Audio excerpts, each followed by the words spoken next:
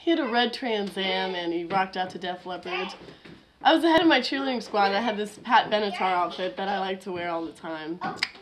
We were so in love. He wanted to get married and move to Vegas and start a magic show that toured the nation. I was going to be his beautiful assistant. Then I got knocked up.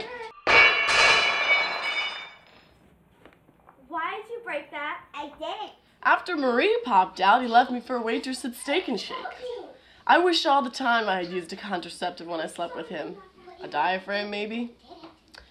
I pray to God every single night that he'll give me an inoperable tumor at the base of my spine so that the sweet relief of death will come to me.